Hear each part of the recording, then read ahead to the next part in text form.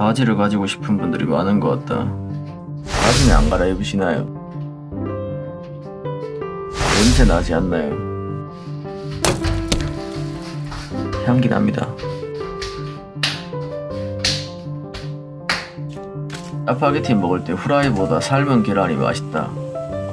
오늘 식단은 알고 있는 비빔라면 레시피 중 가장 맛있는 거다.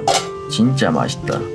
똑같이 짜파게티를 끓이는데 비빌 때 물을 살짝 많이 하고 짜장 스프는 살짝 덜 넣은 상태에서 팔도 비빔장을 이 정도 넣으면 된다.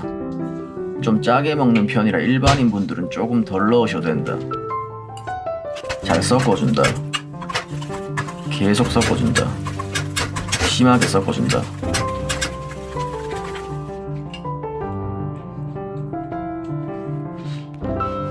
니 뭐한데?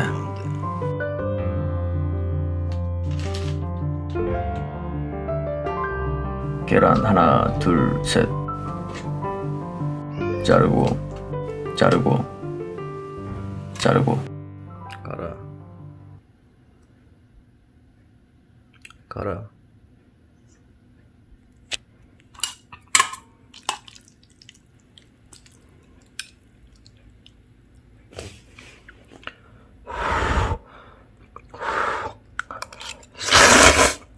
진짜 맛있을 땐 거의 씹지 않고 목 근육으로 씹으면서 넘기는데 그런 맛이다.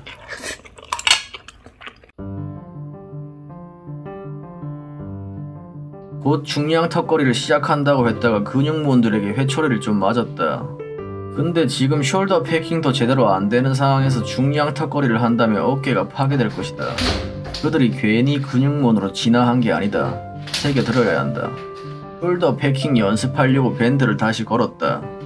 그리고 양발을 모두 밴드에 한번 걸어봤는데 앞뒤로 너무 흔들린다.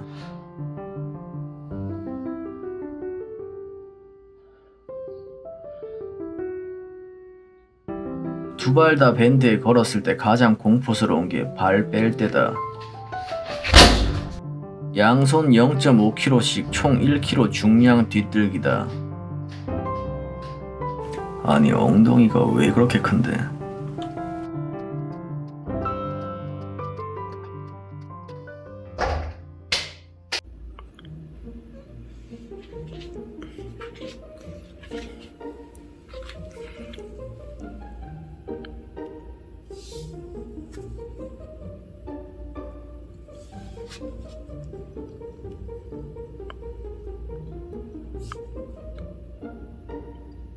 니 딱 하나 알아듣는 말 있다 이가.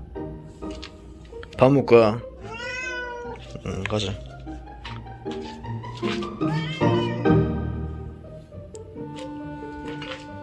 밥 먹까? 니가 어떻게 그렇게 잘하는데?